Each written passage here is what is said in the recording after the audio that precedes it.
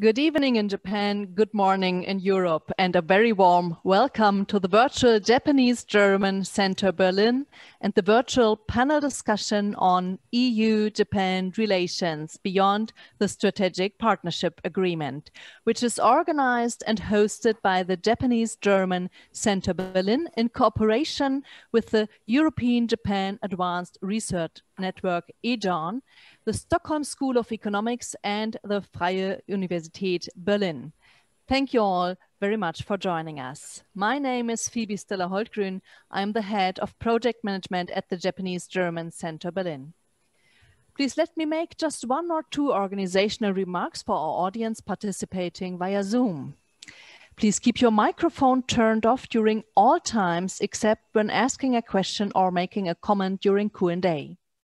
If you would like to ask questions or make a comment during the Q&A section, please raise your virtual Zoom hand and wait until the chair addresses you. Thank you. And now I would like to hand over to Dr. Julia Münch, Secretary General at the Japanese-German Center Berlin, for her words of welcome and the official opening of our event. Thank you very much, Dr. Holtgrün.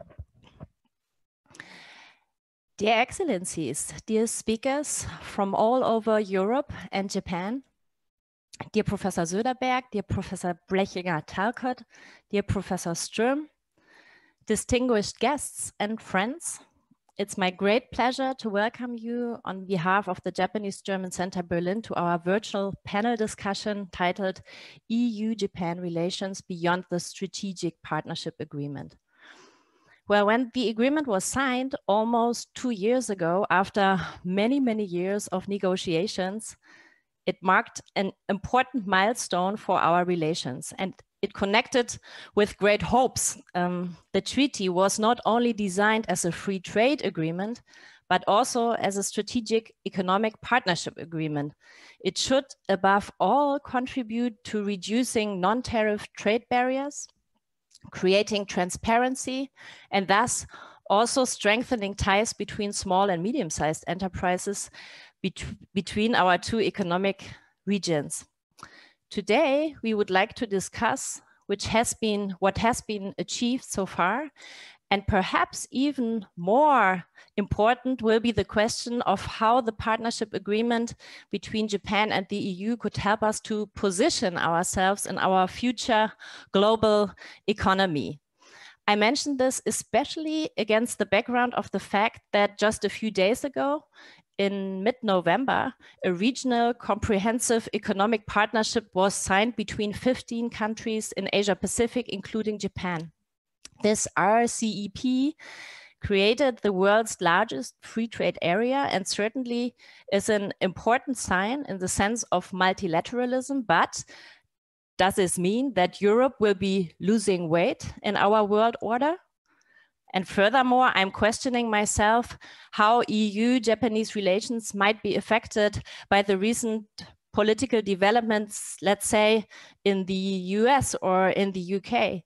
And are increased protectionist developments due to the current corona crisis also having a negative impact on our trade relations? I am pleased that these and many other questions will be examined from different angles today. Speaking for the Japanese side, we welcome Mr. Uemura from Mitsubishi Electric Corporation. The company is also chairing the Japanese side of the EU-Japan Business Roundtable. It's very great to have you here. Also zooming in from Tokyo is Dr. Klaus Vize from the German Embassy. Thank you also very much for joining. From Italy, Milano, we welcome Professor Berkowski from the University of Pavia.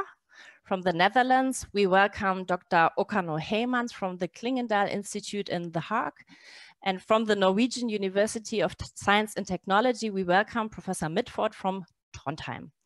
We very much look forward to your statements. And I would also like to thank our cooperation partners from the European-Japan Advanced Research Network, EJAN, namely Professor Söderberg and Professor Blechinger-Talcott.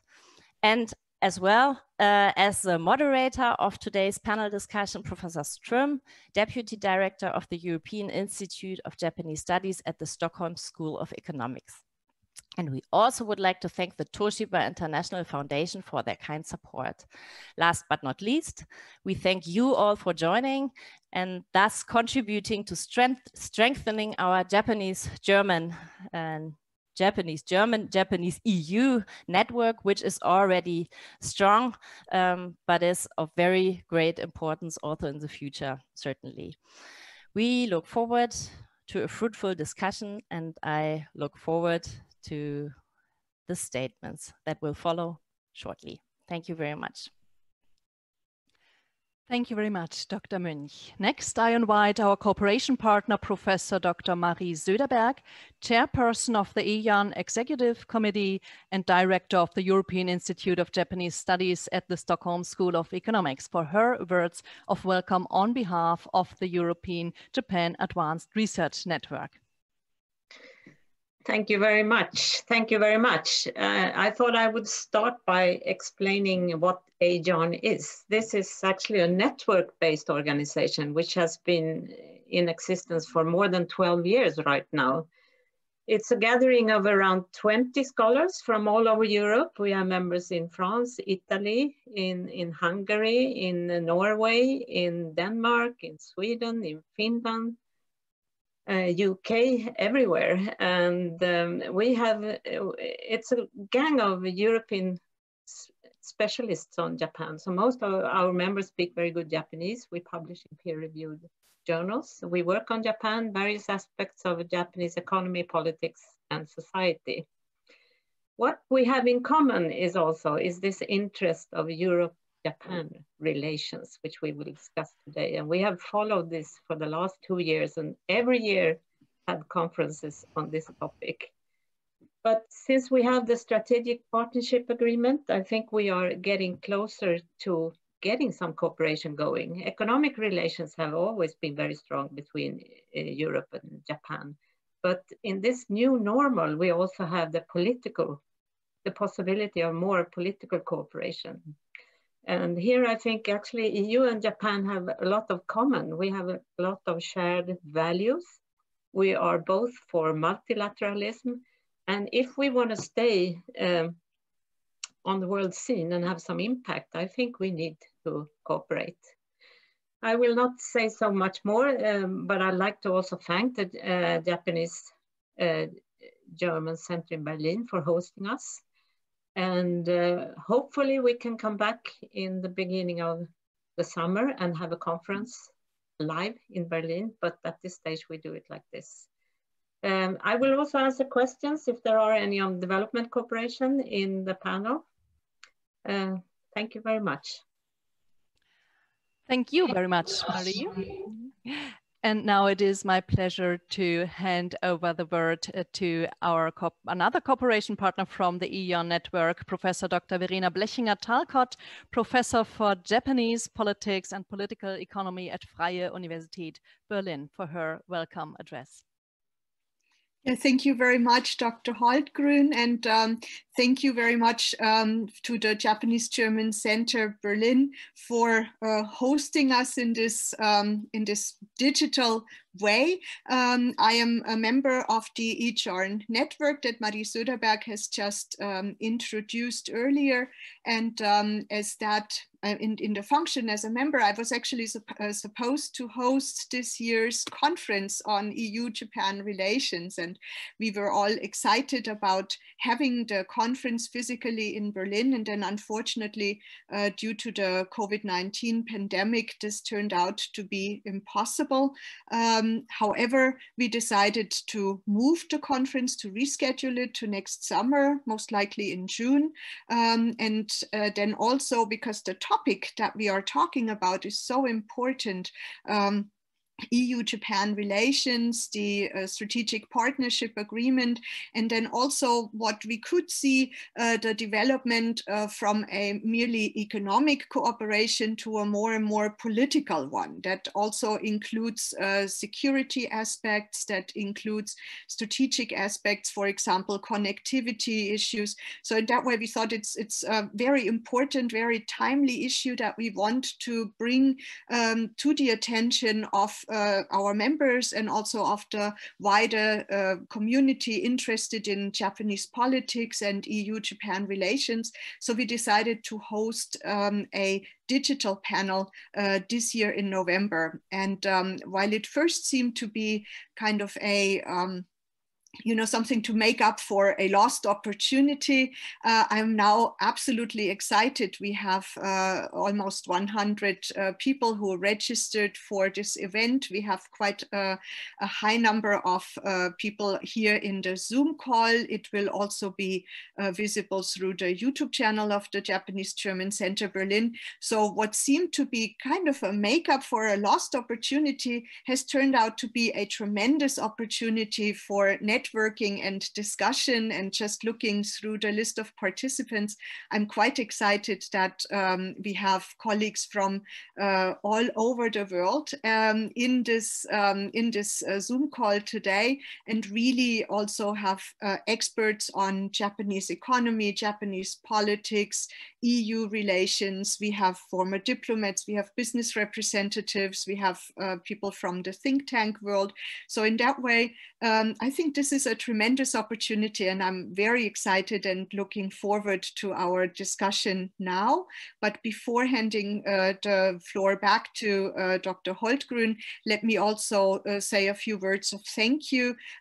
First of all, to eJorn to giving us the opportunity to host in Berlin, albeit just virtually for now, but then also to the Toshiba International Foundation for their tremendous support, and also for their support also for the conference that is still to be held. And then, of course, a very, very big word of thank you also to the Japanese-German Center Berlin for setting this up and hosting us digitally. So without any further ado, I'm very much looking forward to the discussion, and thank you all for joining our panel this morning. Thank you. Thank you all very much for your introductory words. And now I am very happy to hand over to the chair and moderator of today's panel discussion, Professor Dr. Patrick Ström, Associate Professor and Deputy Director of the European Institute of Japanese Studies at the Stockholm School of Economics. Professor Ström, dear Patrick, the floor is yours. Thank you very much. Let me first begin with expressing gratitude to all our partners for setting this virtual panel up this morning and afternoon.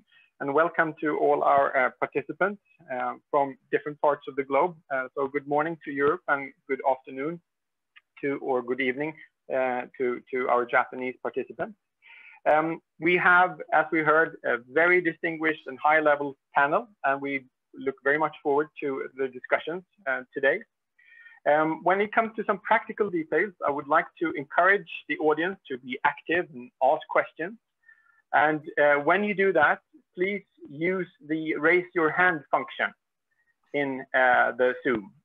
So when you raise your hand, I can call you out and you can unmute and you can ask your question. And please remember to be brief when asking your question. Hopefully we have a lot of questions, so we would like to accommodate as many of these questions for the discussion as possible. And I think what we heard so far is that we have the complementarity between the EPA and the SPA, which is really, really important and exciting for the future collaboration between Europe and Japan, but also the wider international standing of EU and Japan in connection to other world actors. So I think that's what we're going to hear from our distinguished panel this morning. And I would like to start by giving the floor to Professor Axel Berkowski from the University of Pavia. And you will have 7 minutes, Axel, and that is also for the rest of the participants. And I will be strict and fair in trying to keep the time. So without further ado, Axel, the screen is yours, please. Thank you very much, Patrick. Yeah, thank you very much, and good luck with being fair with me, that's for sure. But first of all, very, very briefly, I'm not going to waste my time thanking everybody individually, but German-Japanese Center thank you very much. Verena from Berlin, thank you very much for making this possible. The colleagues at the German-Japanese Center, Sven and the other colleagues, very, well done. And Dr. Münch, of course, as the Secretary General of the Center, thank you very much for hosting this. And thank you also, Patrick, for chairing the first session. So I'll go straight into, and of course, hello audience, especially my colleague from the University of Milan, Professor Corrado Molteni, a good friend of the network, and has been active also the network in the past. And very, very nice to see you, Corrado. And Corrado has got many friends here among the audience. So that's very good. And I see we have 73 people tuned in, which is really good. I really appreciate this. Okay, Japanese EU-Japan trade relations, 2019 and 20. So I'll start with the good news part. I start with how the EPA, the Economic Partnership Agreement, was able to increase bilateral trade of goods and services between Japan and the EU in the first year after it has been implemented. The EPA was implemented in February 2019, and in February 2020, so roughly a month before the crisis really broke out here in Europe, we saw an increase of EU exports to Japan by 6.6%. Okay, that's it's not spectacular, but it's significant to the same period the year before. This outperformed the growth in the past 3 years, which averaged 4.7%, which means that the actual increase through the EPA over the year is roughly 2%. So it's not 6.6, but 2%. Again, not yet the way it was announced to be, but still a significant increase. This, of course, is going to change this year due to the crisis and the crisis of trade flows and supply chains problems. So 2% increase. Japanese exports to Japan grew by 6.3%, so more or less the way it grew the other way around. And that's also roughly a 2% increase. So, roughly overall 2% increase of bilateral trade between 2019 and 2020. So that's the first result, the first actual result and real result, quantifiable result of the consequences of the EU-Japan EPA. Okay, and if you put this into, just to put some figures to it, roughly then trade of goods and services between the EU and Japan is roughly, or was roughly 2019, 185 billion euro, more or less. Yeah, that's more or less what it is. It's for 2020, it's going to be different. It's going to be different. It's going to be lower, I suppose, but who knows? It's depending on how quickly trade was able to pick up and make up some of the lost ground it lost in the first part of the year. We'll see. And to put this into perspective, this is roughly, Patrick, correct me if I'm wrong, but this is roughly, I've checked on this very, very quickly, it's roughly the amount of bilateral trade between Taiwan and mainland China, right? That's more or less the same. Maybe there's some more trade between mainland China and Taiwan than there is between the EU and Japan, but that's more or less the comparison that would make sense, right? So, but again, it's there's still a lot of room, for improvement. If you also take into account that trade between mainland China and Taiwan, is roughly the same, right? And the EPA, of course, will be helping. In more details, if you look at EU exports to Japan in 2019, of dairy exports by 10.4%. Just wine, mostly, I have to say, to my chagrin, not Italian wine, but mostly French wine. Although we, of course, know that Italian wine is far superior, to French wine. But still, the growth is 17.3%. Leather articles up by 14%. Electrical machinery exports, and that's Germany above all, I suppose, and also Italy, up by 16%. Okay. And the prospects for 2020 until the crisis broke out. Giborg is telling me, how dare you? She's from France. But, Giborg, just be realistic. The wine in Italy is fruitier, let's put it this way.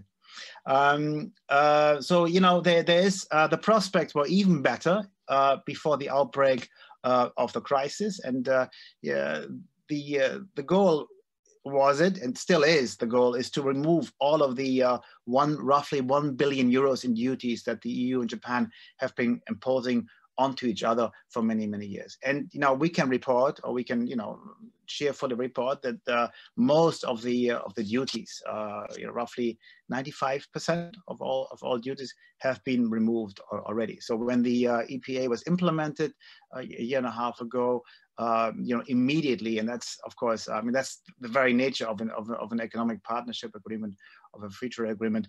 More than 95% of all tariffs were removed.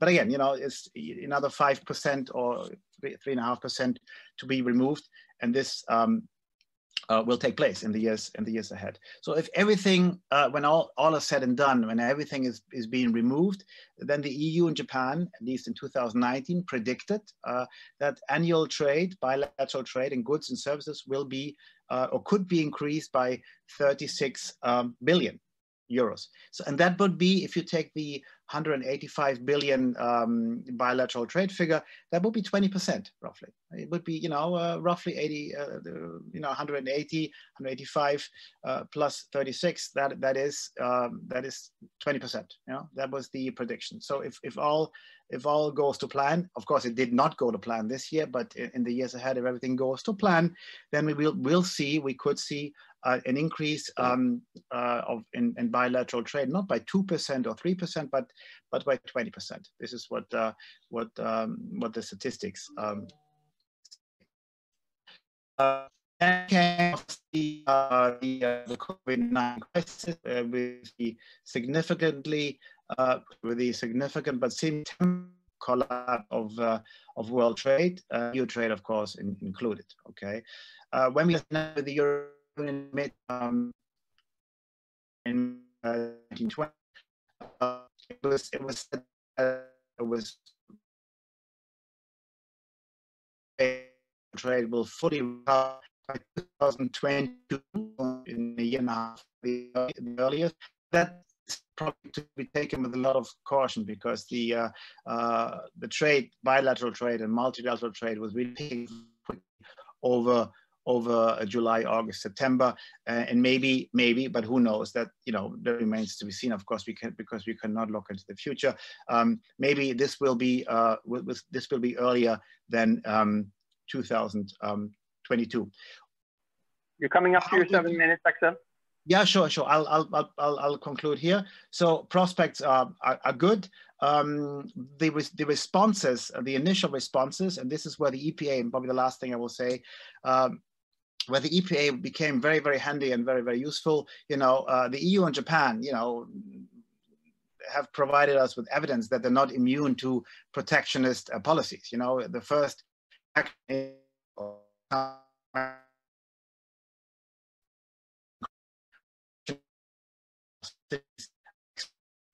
tariff easing, but very, very difficult in the case of EU and Japan, because we have the EPA, and the EPA does not allow that sort of you know, that sort of measures. It was attempted, it was done, but the EPA, I think, as a legal and instrumental framework, made it very, very difficult, and will continue to make it difficult for the EU and Japan to resort to protectionist measures, right? And this is, of course, the way to go. But there were some attempts in the summer to do this in Japan, and of course among EU member states as well. But the EU, Japan, EPA, I think, did a very good job, and the EU Commission did a very good job making sure that these sort of protectionist measures would be limited to the very minimum. Thank you, Patrick. Thank you. Perfect, Axel. Thank you very much for that. And I think we have reasons to come back to the EPA. So now we move from EU trade issues to the EU cooperation on digital connectivity. And I think that relates very much to the future of the SPA. And to give us a presentation is Dr. Maike Okano-Heymans from the Klingendahl Institute in Den Haag, where she is working as a senior research fellow. So Maike, the screen is yours, please. Thank you so much, Patrick, and to all the others for having me, and of course, for our colleagues for hosting us. I'm really very happy that we're having this eJarn event. that we decided not to skip the COVID year, but still get together. And I think it's amazing. So having 70 people online, I think it shows that it was really worth the effort. Even though I have to say, I'm very lucky that I didn't have to make much effort. So again, thank you for hosting this so perfectly. I would indeed like to highlight a bit of what has been happening in the connectivity field, because of course Japan and the EU signed a connectivity partnership in September 2018, a year after the EU came up with its own connectivity strategy, and a few years after Japan came up with its sustainable and quality infrastructure partnerships. So combining the two, this developed into this connectivity partnership. So a year later, I think it's really useful to look at what has been achieved so far.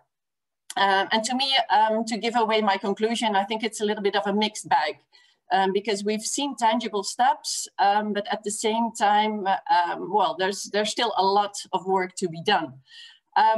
And in discussing this partnership, I'd like to focus a little bit on digital connectivity, because I think that is where really the future lies. Connectivity is about transport. We all know the roads and the railways. Much has been discussed. Human connectivity, exchanging more people and their thoughts, of course, but really digital is where the world is heading, because in this fourth industrial revolution, where ICT is really entering everything of our society, and COVID-19, of course, highlighted again how important digital is to our lives, how fundamental. But also how much freedom of online engagement, for example, is, and how we differ with certain actors in the world. So the digital field is really an important one for the future.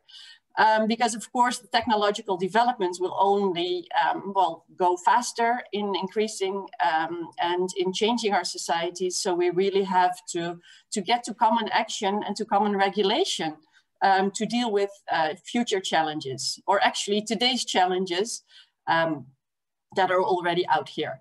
And of course, the United States-China tech conflict is crucial to this. We both do not want to be play balls or play fields in this tech conflict between the two giants.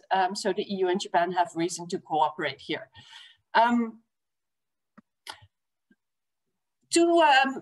I think developments that I would like to highlight, that where I do see that the EU and Japan have started to cooperate in the digital connectivity sphere. One is, again, related to COVID-19, because of course, at the beginning of this pandemic, it was clear that, partially because of the lack of freedom of speech online in China, the spread of the virus was so much faster than it might have been if people would have been allowed to speak out. So in that sense, the limitations on the freedom of speech in certain regions is clearly impacting on what is happening in our societies, but also the disinformation that came out and that was allowed to spread also through digital means. So I was very happy to see that in the last summit in May, the EU-Japan summit, both parties decided to cooperate on disinformation and to stop, to try to limit the spread of disinformation, particularly online, because of course with social media, the spread of disinformation can go so much faster than otherwise. So that's a really, I think, a tangible, success, at least in a new sort of field that is taking up to address. A second one that I would like to highlight is the Indo-Pacific. And of course, the Indo-Pacific, the EU was hesitant for many years to engage with this concept for different reasons that we can discuss later. But for the first time, the Indo-Pacific was mentioned in an official EU document in this EU-Japan partnership. So it was really then, I think that it was a success on the part of the Japanese to engage Europe with this concept. And we've seen most recently the Netherlands, my own country, come up with an Indo-Pacific guidelines. After, of course, Germany a few months ago already came up with this. And together with France and several other countries, we are there now pushing for more engagement also at the EU level.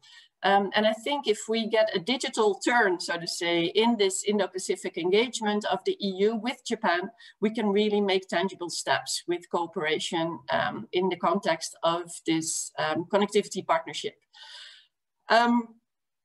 In my remaining time, the little time that I have still, let me highlight 3 subsets where I think very relatively less has been done and where really big opportunities still lie ahead. One is the big tech platform regulation. Both the EU and Japan suffer from not having really big tech companies of the like of Google, Amazon from the United States, but also Alibaba, Tencent from China. So it's really the Chinese and the American companies that ruled this sector. And I think this is problematic in the sense that also it does not allow the EU and Japan to really regulate when they should. So to cooperate on becoming more innovative and commercializing some of the great innovations that are being developed, I think the EU and Japan can do better. And as an extension of that, also then regulate better. So the standard setting of digital norms is a second element where I've been in discussions on what the EU calls a human-centered approach, what Japan calls Society 5.0, and what the two have in mind, despite the differences in language, is really the idea to put people first. So whereas sometimes it's said of the United States that big tech goes first, of the Chinese that the state goes first, I think the EU and Japan share this approach to putting people first. And they've come very far. EU GDPR is, of course, an important one, and that has also led to legislative changes in many other countries, including in the Indo-Pacific. But I think the two can do more. And the final point, because I realize I'm running out of time here, the final point that I think I'd like to make is cooperation on digital ODA. I'm not sure if Wilhelm Vosse is present here with us, but I wrote a piece with him earlier this year on digital cooperation, where also I think the EU and Japan should cooperate in third countries.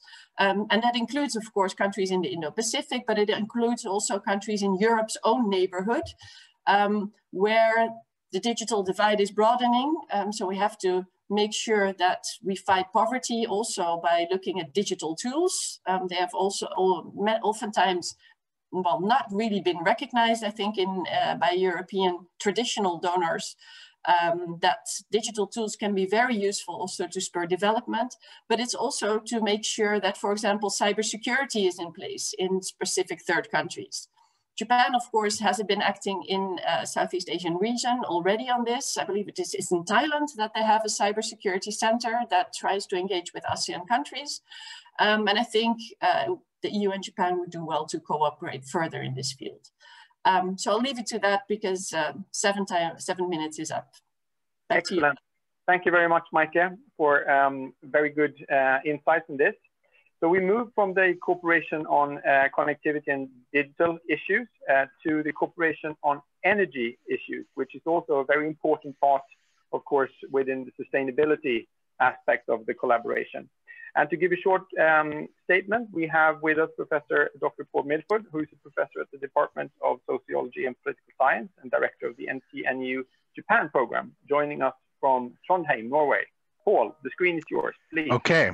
Thank you very much for that kind introduction, Patrick. And I want to start by thanking the German Center, the Japanese-German Center in Berlin and the Free University of Berlin for their excellent preparations, their very thorough and excellent preparations and sponsorship of this web seminar.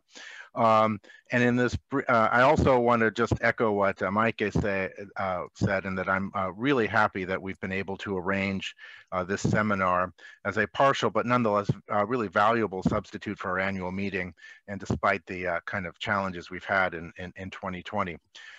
So in this brief presentation, I'm going to make several points, 6 points in particular about EU partnership regarding energy and more broadly the environment and sustainability. Particularly, I'm going to focus on renewable energy and say something about electrification of transport and their key roles moving forward. Now, first, I want to emphasize, my first point is that the EU and Japan are the two global leaders in combating global climate change and promoting renewable energy. That's because they're two of the 4 leading economies in the world, and they're the two that I would argue have been most consistently committed to combating climate change.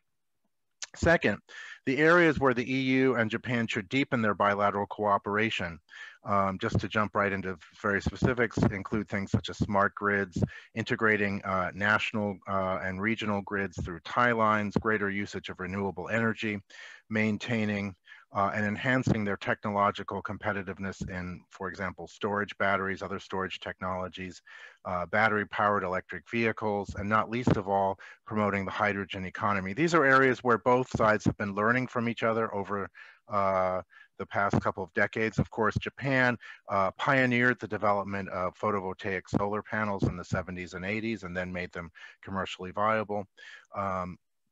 Europe has really been establishing a leadership role, particularly in terms of establishing regional grids that help to integrate greater amounts of solar and wind power and other renewable energy into the grid. And also in terms of developing regional energy markets like Nord Pool here in Scandinavia that are also very useful for integrating more and more renewable energy into the grid. My third point is that the EU and Japan have a leading role in partnering with the incoming Biden administration to try to coax the US fully back into the Paris Agreement, which might not be quite as easy as you might think, in that you will may have a US Senate that is not necessarily very enthusiastic about that idea. But try to coax the US fully back into the Paris Agreement, and also the promotion of renewable energy and electrification of transport. Those are other, again, areas where the U.S. participation is vital if the EU and Japan can fully engage the U.S.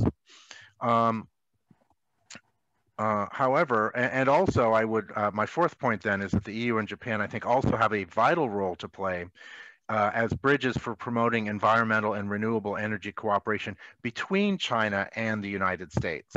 I think there is real possibility that's one area where I think the incoming Biden administration and China have a lot of room for cooperation, where they have similar views on the importance of combating climate change. And where there's a lot of room for cooperation that incidentally might spill over into other fields and might allow for some kind of détente between the US and China, so that we can have a more stable global security outlook. And also economic and trade outlook as well. However, in the longer term, this is my fifth point, there is no replacement for EU-Japan partnership on the environment and energy, as the US is not necessarily going to be committed to combating climate change over the longer run. Sadly, I have to say, as an American, it seems to me that the U.S. political system has fallen into what seems to be a kind of Dr. Jekyll and Mr. Hyde kind of system of extreme, or one might even say kind of schizophrenic political swings between left and right. So it's quite conceivable, sadly, that by 2025, the U.S. might again have an administration that is in climate denial again. So we can't necessarily count on the U.S. being back in the Paris Agreement and as an ally in fighting climate over the long run, much as we might want to. That leads to my sixth and final point, which is that the EU and Japan need to cooperate with each other to effectively cooperate with China, to engage China as well. But at this, even while cooperating with China, the EU and Japan also need to recognize that they have to compete with China as well. China has emerged quite bluntly as the leader in most environmentally friendly technologies today, starting with solar panels, where they control like over 60% of the market. The only one exception to that is hydrogen.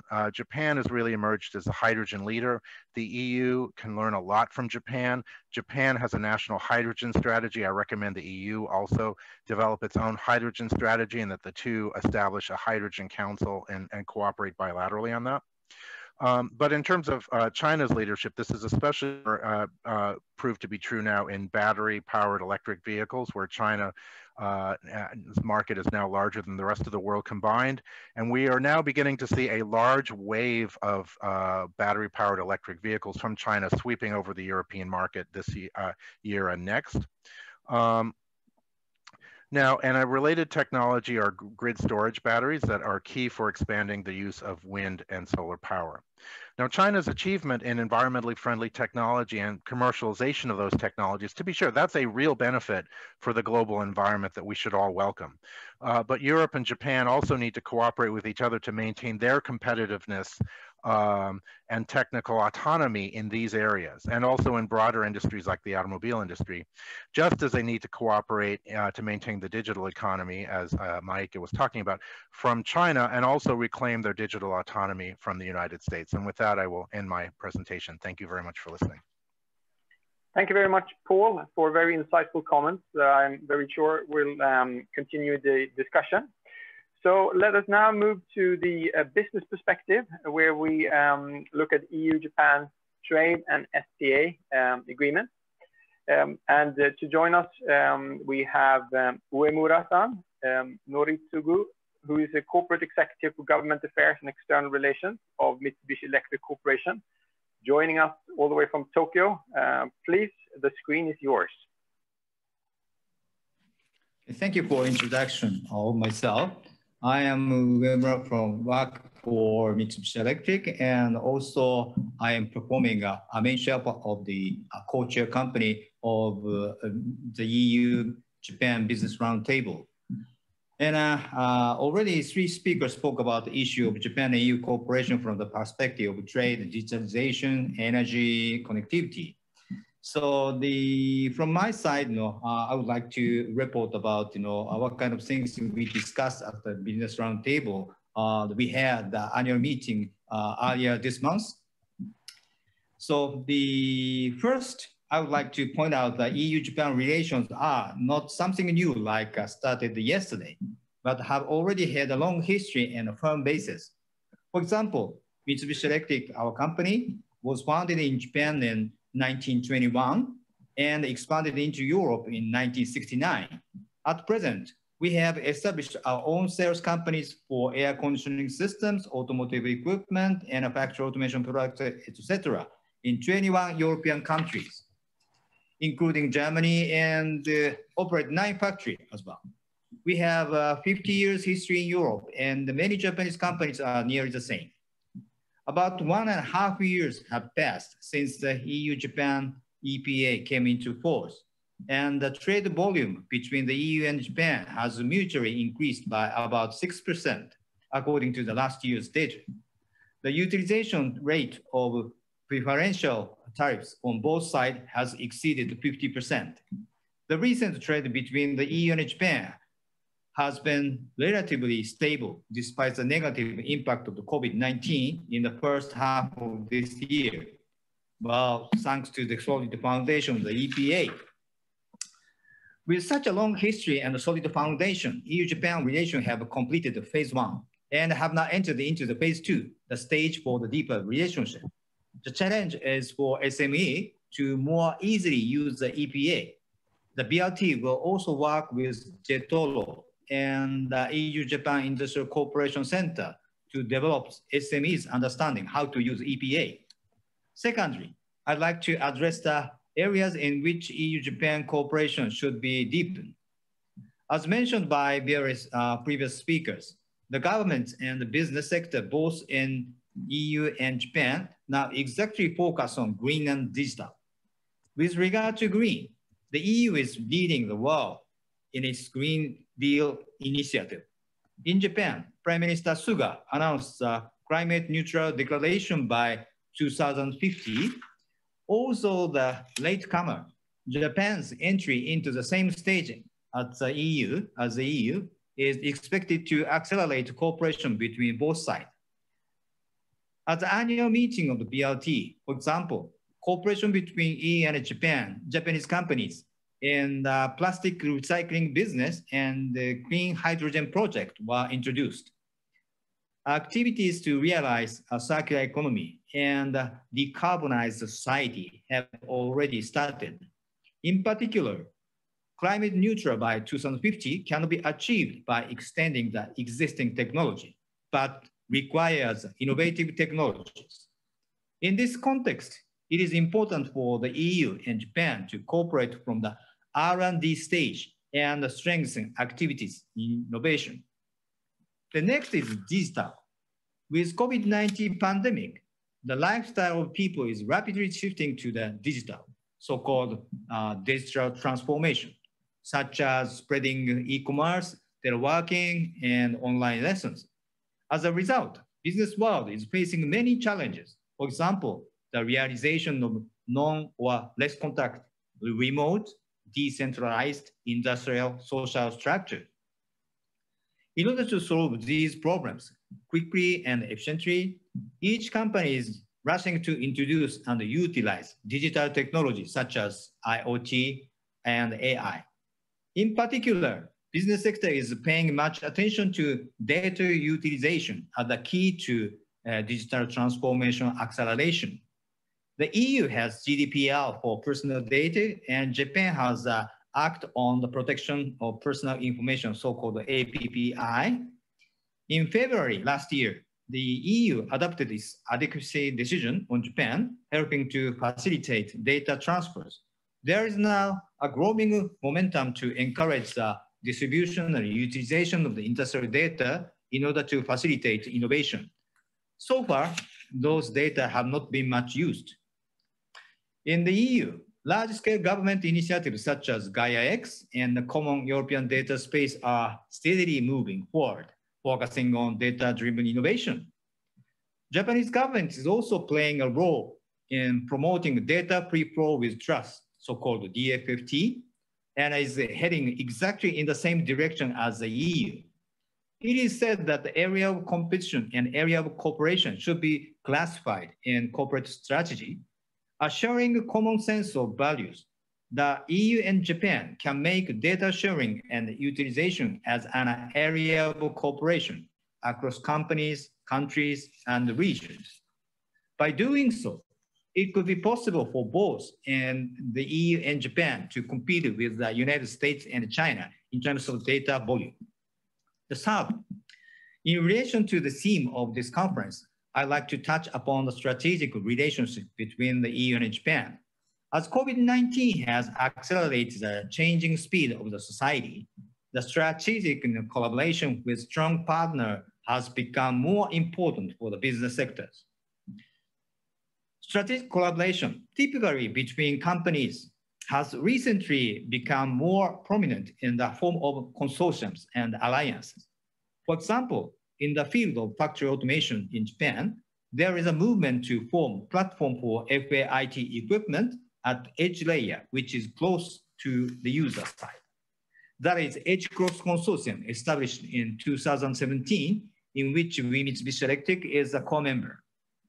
Edge Cross has been endorsed by a number of companies, including Siemens AG and Schaeffler AG of Germany, and now has around 400 members globally.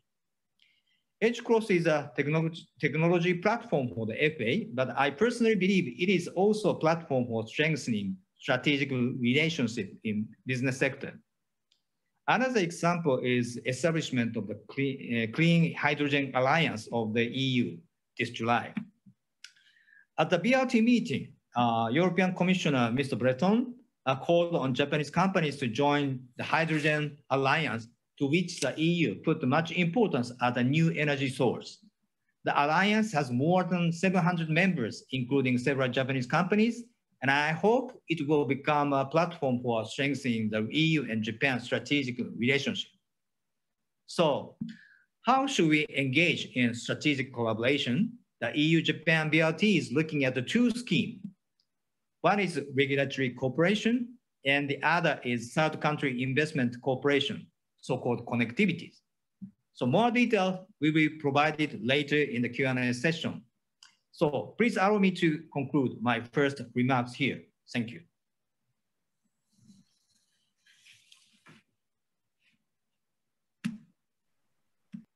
Thank you very much, Uemura-san, for your comments. And now we switch from the business side to the diplomatic side. And to join us to talk about the SPA and the Indo-Pacific dimension is Dr. Klaus Witze, Minister and Deputy Chief of Mission at the Embassy of the Federal Republic of Germany to Japan. So Dr. Witze, the floor or the screen is yours. Thank you, Professor Ström, and thanks to all colleagues of the Japanese-German Center, and allow me to greet my many old friends I discovered on these screens here. When Germany published its Indo-Pacific guidelines this September, we were kind of overwhelmed by the very positive reaction from the Japanese side. I think it's the same experience our colleague from the Netherlands explained about. And if you compare this to the reception of the SPA in the beginning, which was really not enthusiastic, it was a kind of a stepchild of the EPA, then you see a considerable change in the Japanese attitude towards the political dimension of the EU and the political importance of the EU for Japan. Especially today, so the increasing rivalry between the US and China doesn't leave us an option. Decoupling from China is not an option for anybody. We all need workable solutions, and therefore more dialogue, especially among important players like the EU and Japan. We both have a very strong presence in the region, but we can certainly do more, coordinate better, and also we should strive to become more visible with our efforts.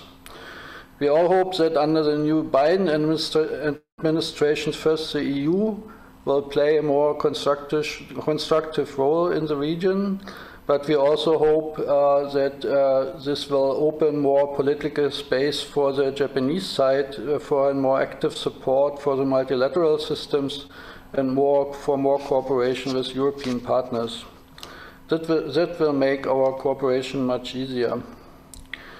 For Japan, it's interesting to figure out which role the EU can play in foreign security policy in the Indo-Pacific. The EU and the European member countries have always promoted the rule of law in international relations, freedom of navigation, sustainable development strategies, and we have also tried to contribute to peace and stability, especially also in the Indo-Pacific. The SPA has already become the basis for enhanced consultations between the EU and Japan. I think most of the more high-level results you will only see starting from next year because of the COVID situation, but the formats have clearly been enhanced and are on a different level now. Japan is looking for an increased maritime presence of EU member countries in the IPR. But the SPA has also opened the door this year for the first joint naval exercise between an EU mission, that is Atalanta, and Japan. The first joint naval exercise in the Gulf of Aden and the port call in Djibouti were first major steps in this direction. To cooperate with Japan in the Indo-Pacific region, I do think we need a country-by-country approach. Japan's strategy in the Indo-Pacific follows the paradigm that where the EU, the US or Europe reduces its engagement, China will always be there. And Japan seems to be convinced that in order to provide alternatives, you simply have to engage. Therefore, Japan has, for instance, been ready to increase its engagement in Myanmar, Philippines, Thailand, Vietnam, at a time when the EU or certain EU member states have been more reluctant to do so, certainly by good reasons. So because of this different approach for the EU and Japan, a country-by-country dialogue is absolutely necessary. and this dialogue has already significantly increased under the SPA framework. So Germany, for instance, supports the EU project Enhanced Security in and with Asia, a series of EU-Japan 1.5 dialogue meetings in Asian countries starting in 2021, which is clearly going into this direction. On connectivity,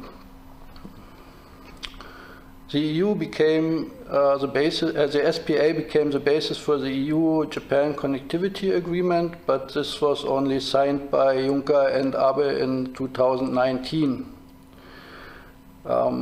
We look to Japan also because the free and open Indo-Pacific strategy has been quite successful under the Abe administration, and Japan has clearly strengthened its position as one of the most important partners for trade and investment in many of the larger ASEAN countries.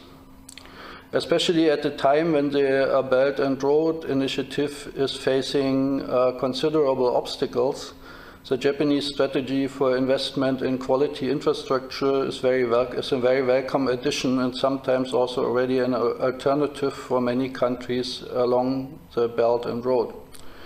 In the framework of the EU-Japan connectivity agreement, the EU has already set up considerable funds to develop joint projects with Japan, and is now in the process to establish the first flagship projects in third countries. But knowing the EU, then the time from 2019 until today has been relatively short, and we should give them some time also to come out of the COVID situation. I think that this kind of connectivity discussions will also give additional momentum to the country-by-country dialogue mechanisms that will provide some fuel, if you want to call it this way. As some of the speakers before me, I see large opportunities on the new security issues. The SPA already mentions fields for cooperation like energy security, climate change, cybersecurity, where Japan is actively looking for cooperation with the EU and EU member states. The corona crisis added medical security to this short list of new socio-economic security problems. The consultations within the WHO framework and the cooperation on COVAX between the EU and Japan have already been enhanced. Dr. Witte, you're coming close to your 7 minutes, I'm afraid. We also see with interest that the new Minister for Ecological Affairs here, Mr. Koizumi, has an initiative for green recovery after COVID-19. And I think Japan's joining of the International Platform on Sustainable Finance clearly points into the direction of more cooperation with the EU in this field as well. Well, I just wanted to point out a few positive things about the SPA, and I hope I managed to do so. Thank you. Yes, thank you very much, Dr. Witte, for your very clarifying input on this. So now it's time to use the rest of the time that we have for discussions, and I encourage our audience to use the raise hand function, and we will distribute the questions to the specific panelists or to the entire panel. I already have one question which is related to trade. So maybe Axel could start, but I think it also connects very well to the rest of the panel. And that is from Clementina Cardoso, who asked, what is the predominant role of trade in nurturing and maintaining cooperative political and societal relations between the EU and Japan and the wider Asian region? So as a trade as a facilitator, I presume. So Axel, would you have a go on that for the first? If I may, there was another question that was directed on trade also, if I may. a bit more. The other one is good too. I'll come to this very quickly. But a colleague asked, because I mentioned in my talk trade restrictions and protectionism, in the EU and Japan. And very, very briefly, and it's a good question because I did mention this. It's export subsidies essentially during the crisis. It's export restrictions, other subsidies, plus, and this was a big issue in Japan, at least in mid-2020, reshoring. Relocating production away from out of Japan into Japan, financed by the Japanese government, co-finance. And this was certainly not directly related to EU-Japan, to the EU-Japan EPA, but it's an issue that was very vividly discussed and also criticized inside of Japan and in and outside of Japan. So reshoring as a protectionist measure, if you will, financed by the government. This is what was taking place mid-2020. Whether it will go on and whether the government will remain committed to doing this remains to be seen. But this was probably a warning shot as to what can happen when a crisis like this breaks out. Patrick. Yep. That's the subsidies. And Okay. the other one, or shall we pass it on? It's trade as a facilitator for nurturing relations between the EU and Japan. I've seen the questions. Yeah, sure. What can I say? I mean, it's a very wide-ranging question. Sure, trade and economic interdependence always is also facilitating people-to-people exchanges. And certainly, if you have countries like Japan and China trading with each other, they don't go to war with each other. I mean, it's a very wide-ranging answer to a very wide-ranging question. But yeah, it is a facilitator of economic interdependence, is an obstacle to military conflict, if you want to put it this way. Is there anybody else of the panel who wants to comment on the trade as a facilitator? Or if it's not, we should move to the next question, and that is Professor Verena Bleichinger. Talcott. Hey. Thank you very much for giving me the opportunity to ask a question. Thank you very much to the panel for the inspiring inputs. I wonder, if we have, now that we're looking back at the time of the SPA, that it has started, we heard both, I think, in Uemura-san's input and also in Dr. Fietz's input, that there has been an increase in consultations. And that is something I would like to hear a little bit more about from the panelists. So there's always one to conclude a contract and to write a partnership agreement, but the other thing is how to put it to work and how to make it a living structure. So in that way, I would like to hear what kind of effects you see in your area, and that's something maybe to everyone on the panel. What kind of effects you see in your area of the SPA? Has there been an increase in activity? And if so, in which way do we see the EU and Japan coming closer together? And then on the other hand, what I found highly interesting that also came in several of the inputs, how do we look at, on the one hand, EU-Japan cooperation, and on the other hand, bilateral country cooperation? Thank you. Thank you. Mr. Uemura, maybe if you would like to comment on the question from Professor Bleichinger. What companies see as a... Yes. So could you repeat again the question? Yeah, the question was, since the EPA was concluded, do you see an increase in meetings, in activities between the Japanese side and the European side? You talked about the business roundtable that has been meeting. Maybe you could just talk a little bit about in which way the EPA and the Strategic Partnership Agreement have affected your cooperations with European counterparts. Mm-hmm. Well, as I already reported in my initial speech, the trade volume itself has been increased at both sides, and also I mentioned about our relation has already completed, the phase 1, and we are now entering into the phase 2, so deepening the relationship. In this sense, also in the BRT, we discuss about, digital, climate issue, basically the green and digital. We have a lot of possibility and a potential to cooperate with each other. So I also mentioned about, the EU and Japan. Now we have on the same stage of green, so that in order to solve so many various challenges in the green issue, digital technology is key to find out the solution. So in this sense, also from the R&D stage, the Japan and the EU can cooperate.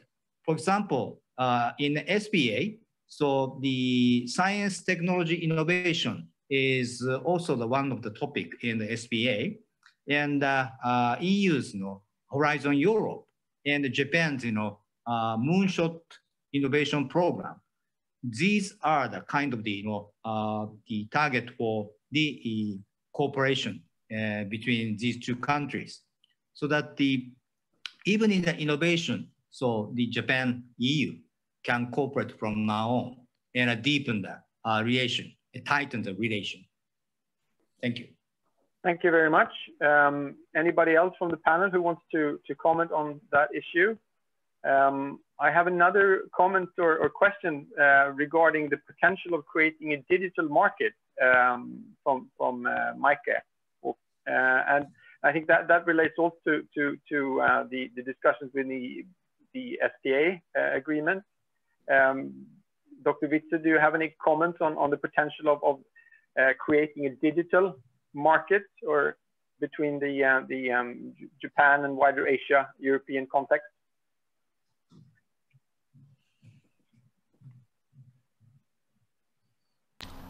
Not so much on the digital agenda, but I mean, I have a list in front of me of all the political dialogues which took place even during the COVID situation, and of the plans for next year. And it's more than an impression that this is clearly an enhanced effort by both sides, and a new participation of the EU by the Japanese side as an important player is absolutely visible. I mean, Japan has also understood that the ways of funding for certain projects goes through the EU, and that there are more options if you are in direct contact with them. Yeah, and to avoid reading the list to you all, I would just stop with this impression of mine. Okay, thank you. We have another question coming in, or somebody wanted to comment? We had another question coming in from the audience on the digital ODA that was mentioned by Maike. If you could elaborate more on the digital ODA concept. Sure, yes. Well, I think digital ODA is basically it's support for third countries on digital infrastructure, on digital competence, because of course it's not just about digital skills, having a computer, but it's also about knowing what you're giving to a company or to a state when you start using certain applications. So that's digital competence. And it's also about developing an e-economy and about regulation of the e-economy. So there's which relates to cybersecurity and resilience. So there's really many different elements that come with digital ODA, and I think it's basically your traditional ODA, but taking that to the digital field. And as we all know, I think many of the European donors in the development assistance field, they've been traditionally steered to poverty reduction, not so much to developing economies. But in this new environment, where the digital economy is everywhere in society, On the one hand, this provides many opportunities. For example, in India, I think there's a great initiative of finance, using all digital tools to help bring financial support, for example, to women in that are pregnant in rural areas where otherwise they could not be delivered funds or medical support.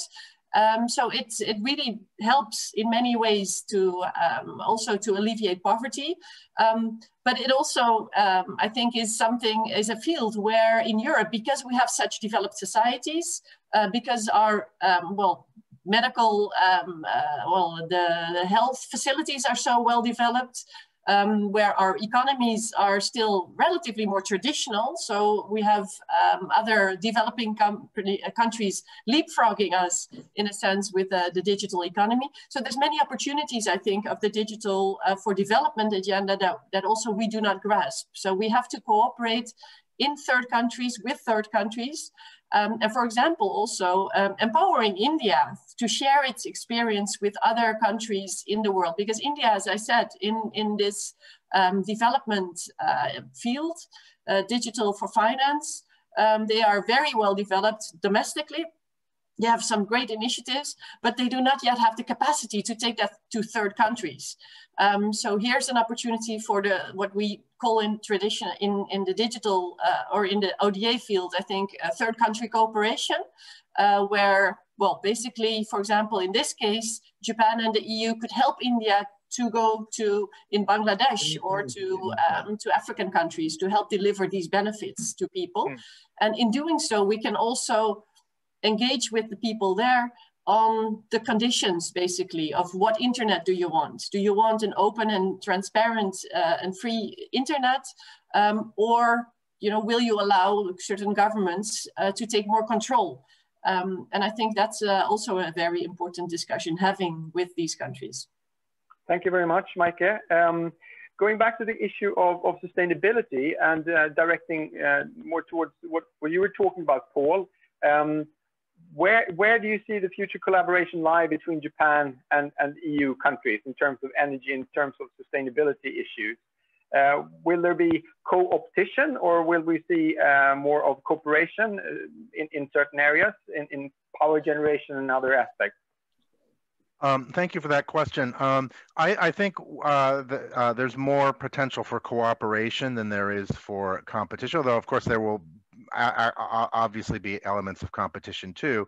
Again, partly because the EU and Japan are kind of situated between these two superpowers, the United States and China. And again, particularly in terms of technology, the EU and Japan will need to cooperate to kind of maintain their competitive edge, particularly vis-a-vis China, which is now really the global leader in, again, areas like battery storage, which is really what's powering a very potential for great expansion of use of wind, expanded use of wind and solar. But again, one area where Japan remains the technological leader and where the EU can learn from Japan is in terms of hydrogen. The hydrogen economy, the Abe administration has launched a national hydrogen strategy. They're beginning to produce, they built a very large hydrogen manufacturing facility in Fukushima Prefecture that will make so-called green hydrogen, hydrogen produced from solar power and wind power, not from, say, coal, which is where the hydrogen from Australia is coming from. And of course, you can do carbon sequestration of that, but still, that's not as environmentally friendly. So hydrogen is a key area for cooperation. Also, we've been talking about digitalization. Smart grids are the digitalization part of energy policy, in the sense that, you've always had to have a flexible management of electricity because demand is always changing, but now you have demand and supply changing together, and you need smart grids that allow for managing demand as well as supply and quickly reallocating resources. So that's an area where both the EU and Japan can learn from each other. Japan can learn from the EU in terms of how to integrate large national grids and also some aspects of rollout of smart grids. Japan, on the other hand, has been a leader in terms of smart grid technology with, in some recent years, almost half of new patents for smart grid technology coming from Japan. So those, I think, are some of the key areas where the two can cooperate. But I think it's more going to be cooperation rather than competition. But more generally, just finally, I think there is more. There's also, of course, vast room for cooperation with the U.S., although again, the staying power of the U.S. as a partner is, I think, something we have to keep in mind, and also with China, which basically shares an interest in, and I think a commitment in terms of fighting climate change, but they are also, as I say, they have the potential to be overwhelmingly dominant if we're not careful. Thank you. Okay, thank you very much. We have 2 raised hands at the moment, and I would suggest that we take these 2 questions and then we see for whom or if the entire panel wants to react. So the first person that I would like to invite is Leonard Göröj, if I pronounce the name right. Please ask your question. Göröj, thank you. It is for Mr. Mitford. Thank you for your input. I would like to ask a follow-up question. We have heard before in other talks that the EU and Japan follow a human-centered approach, and from another input that we can expect the decentralization in the nature of work and social organization following the current crisis. So I would like to know, how much can we expect the Green Revolution to be decentralized itself in terms of technology, infrastructure, and energy production as a whole? Thank you. That is a great question and something I didn't really have a chance to talk about. One part of smart grids and renewable energy is also a decentralization of electricity production. Can you hear me? Yeah. Okay. Away from. Can I take one more question? Oh, sorry. Excuse me. Yeah. Yeah. So Marie Söderberg, please, could you pose your question to the audience? Or yeah, I just wanted to connect to Verena and Maike concerning what is being done in the strategic partnership agreement. And I want to point out that there is a facility in Tokyo from the European side working on this, and they put together teams already to go to the Central Asia, Africa, and Eastern Europe, Balkan, to go Japanese and European teams together and talk with the people there and see what is needed. I mean, we need to ask the countries also what is needed, and we'll create projects after those visits. They have been postponed due to COVID-19, but I'm sure that they will take place. And we will get some concrete cases where we can see cooperation. I think that would be very important. Thank you very much. So, Paul, now the screen is yours, and we go back to Marie's question. Okay. Sorry. Yeah, sorry to have jumped the gun there. So as I was saying, that's an excellent question. An important part of the spread of renewable energy is this shift from centralization of generation from large fossil fuel plants or nuclear power plants, where you have these large centralized facilities and then grids going out regionally or nationally, to much more decentralized and even local grids.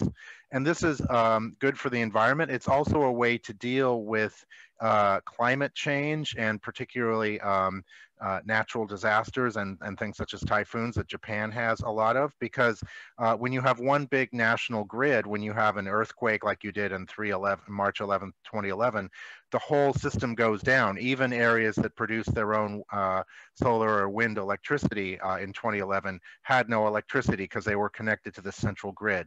So the Abe administration, which is not known as having been a big fan of renewable energy, started in the last year to really promote renewable energy and local grids as a form of resilience towards natural disasters. This is in particular response to a typhoon in just east of Tokyo last year, where the grid went down and was down for many weeks. And again, this was a centralized grid. And since that time, there's been a real move in Japan towards promoting rooftop solar and batteries for homes, and also localized networks that are will not fall like a cascade of dominoes when something goes wrong in one part of the system. So decentralization of electricity production and distribution, I think, is a major trend we're going to see moving forward, and an area, again, where Japan and the EU can cooperate. I think Japan is probably getting out a little bit ahead of the EU in terms of looking at decentralization as a way to deal with natural disasters, partly because Japan has a lot of them. But I'll leave it there. Thank you. Great. Thank you very much. Any anyone in the panel that wants to take up the question from Marie on the SPA and moving forward and different parts of that in a post-COVID world? Dr. Witte, please. Yeah, 2 points. I mean, the project Ms. Söderberg mentioned, that's the one I also mentioned, the enhancing security in and with Asia. And Germany supports this also on a bilateral basis. We put quite some funds into this because it's really important to have this country by country approach and also listen to the countries concerned. And I'm really hopeful that this new approach will give a new dimension, especially because it's led by the EU for dealing with the countries in the Asia-Pacific region and in Africa. And then on the question of digital ODA, this has also a geopolitical side. Yeah, you have the great efforts of Japan to build data networks, undersea cables in the Pacific regions, clearly to provide also alternatives to other players in this field. And these are just ideas which are open, where we can think together with the Japanese what you can do. And I wanted to point out that next March, the European Union will join Japan and the United States for the first time in hosting cybersecurity training for the Indo-Pacific region, also as an outcome or on the basis of the SPA. So also in those fields there are many specific issues where the cooperation has been enhanced. Thank you.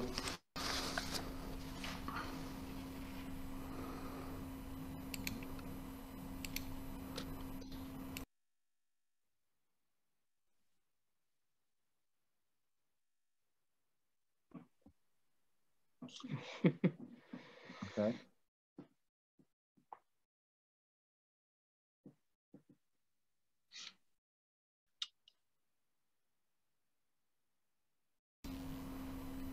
Well, thank you very much. Yeah, I had some trouble here. May I respond to that? If it seems that perhaps our Patrick is not with us, but if I may then respond to this, because indeed the SIVA project that you mentioned, Mr. Witte, I think that's an excellent example of how particularly Germany, but also France, of course, with the EU, is trying to deepen the country-to-country cooperation.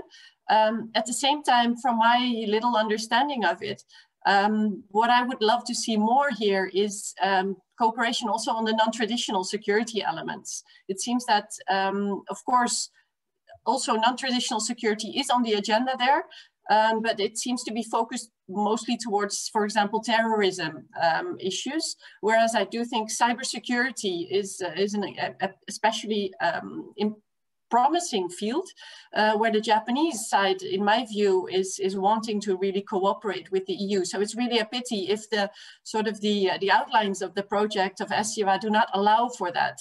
This is where I see sometimes the bureaucratic structures intervening with the real potential or the real need for cooperation. And perhaps allow me also, I'm not sure, but I think that the instrument that Marie was mentioning is a different one. It's not the Security in and with Asia project, but it's a partnership instrument that tries to facilitate more discussion between Japan and the EU, which I believe is a different set of issues. So I think we have two examples here of how the EU in recent years has been really trying to deepen dialogue with Japan. And perhaps a final point, I saw a question on South Korea and the potential to cooperate with South Korea.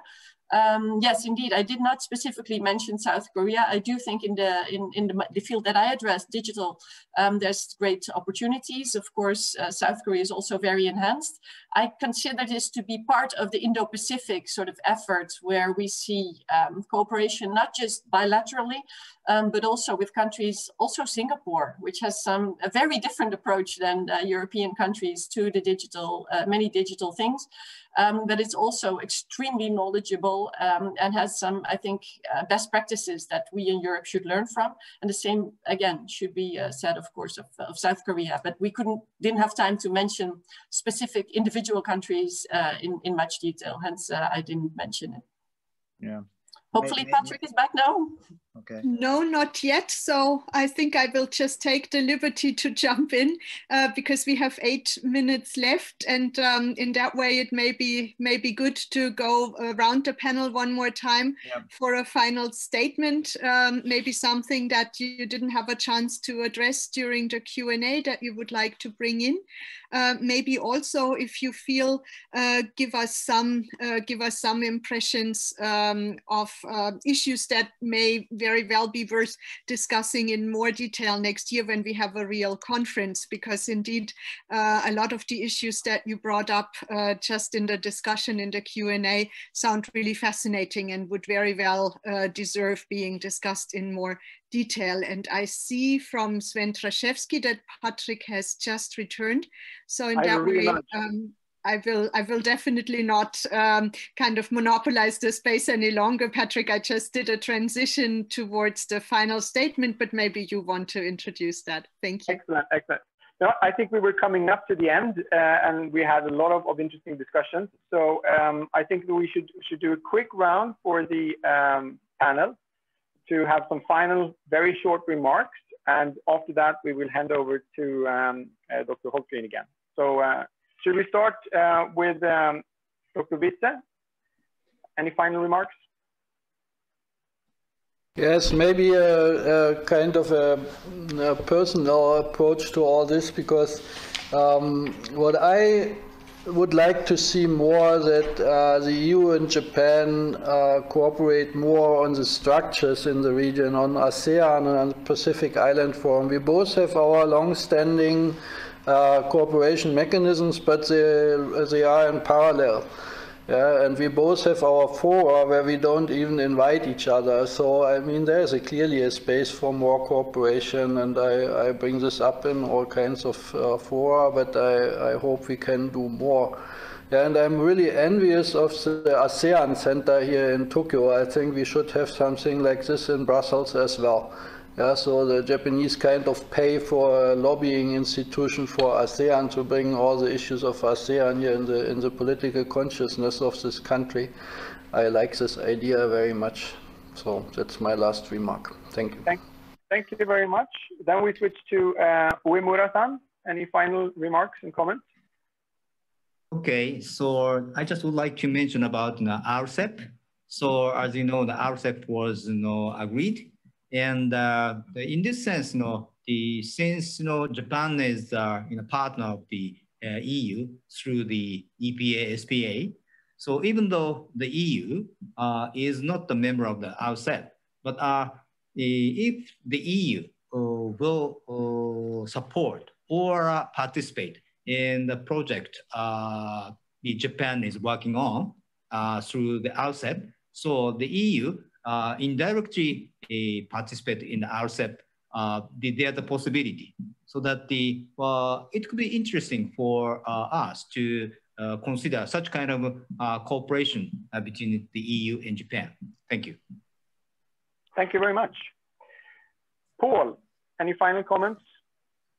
Not too much. I guess I would just kind of re-emphasize one of the things I said just a moment ago, which is in terms of a topic next year, I think, more generally, I think disaster resilience is an important topic between the EU and Japan. I mean, at the military level, in terms of joint military exercises for disaster relief, Japan does that already with Asian partners through the ARF, through something called the Asia Index exercises. That should happen bilaterally, but also, again, in terms of renewable energy. As a more disaster resistant type of technology. Also, we talked about sustainable connectivity between Japan and the EU, and particularly countries in between, particularly in the Indo-Pacific region. There also, I think, ODA and cooperation related to promoting renewable energy in third countries. Also, again, the important infrastructure that goes along with that, smart grids, storage batteries, other forms of storage. Those are also areas where I think we should highlight opportunities for future cooperation. I'll leave it there. Thank you again for organizing thank you very much today. We also had a comment from the audience that we do not touch or haven't talked about the combination of the relation between EU, Japan, and Korea, where Korea comes in both in terms of security aspects and the economic point of view. And I think that's something that we could possibly take with us for the future, and particularly now with the comments of Uemura-san with the RCEP and how that would connect to global and regional production networks. So Maike, any final comments from your side? Yes, thank you. I guess I want to relate to what Mr. Uemura just said on RCEP. I do think indeed that in the EU, some people have been calling this trade policy light and dismissing it as if it's not very important. I think it is indeed very important to notice how this agreement also binds countries in the region to China. So it shows how they are not wanting to pick sides again. And to engage with China continuously, and the EU is taking a similar approach. So I think we should engage with this, and ideally actually take this, help to take this up to higher standards. China has of course indicated that it now also wants to join CPTPP. Well, let's see if they can stick to achieve that standard. But specifically on e-commerce, I think this chapter, which also, as I mentioned in the chat, mentions a ban on data localization, which is something I think that the EU is also supportive of. So we have to recognize the small steps that are being taken in a way that meets EU interests on regulatory cooperation. I think we would do well to engage more there. Excellent, thank you very much. And Axel, you have 30 seconds. I know it might be difficult, but you can do it. Of course, I'll do it very quickly. Yeah, just taking up, I mean, Maike replied to this already. Maybe it's easier if you talk about digital, cooperation. But if tempting, Takeda-san's question from the audience, to turn a bilateral, very complicated, very complex and bureaucratic relationship into a trilateral one, I think I think, I don't want to spoil the party, but I think it's very difficult. If you look at the resources that are available in the European Union and in Japan to deal with all the meetings, with all the procedures, then turning into a trilateral event sounds good, very tempting. And we always expand to trilateral, configurations. But doing this in practice, I think, is very difficult. Right? Already, if you look at the nitty-gritty business, and I finish, of EU-Japan cooperation on an institution level, it is very, very, very complicated. And we are more digital now. We are used to communicate over the web, and we don't have to meet each other all the time. But turning this into a trilateral, full-fledged relationship, sounds good, but it's probably bureaucratically and administratively fairly difficult. It's a good idea. Very much. I take that. Yeah. Okay. Yeah. Thank you very much, Axel. Thank you very much to our great panelists for joining us today with very interesting comments and discussion points. And thank you very much to all the audience. And I would now hand over the final word to Dr. Holtgren, please. Yes, well, thank you all very much, Professor Ström and our distinguished speakers, for this inspiring discussion. And now we have unfortunately already reached the end of our program today, but I'm sure that there will be the opportunity to continue the discussion throughout the next year, and especially during the next EJAN conference in 2021. So at the end, please give me the opportunity for some more final remarks. First, I would like to draw your attention that the video of this event will stay on the Japanese-German Center Berlin's YouTube channel. So you can watch it once again if you would like to do so. And please also invite your colleagues who were not able to join us today to watch it later on.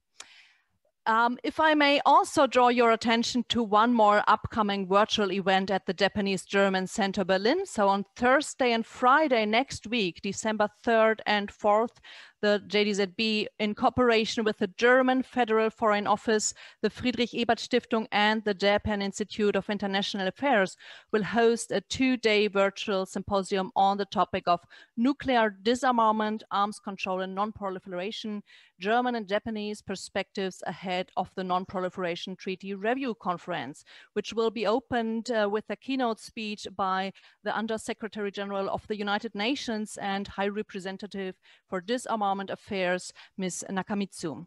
If you would like to participate during this upcoming event, we kindly ask you to register urgently via our website, because the deadline is today at midnight Central European Time.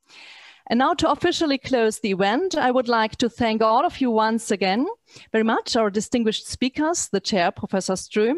I do thank very much our cooperation partners, Professor Söderberg and Professor Blechinger-Talcott.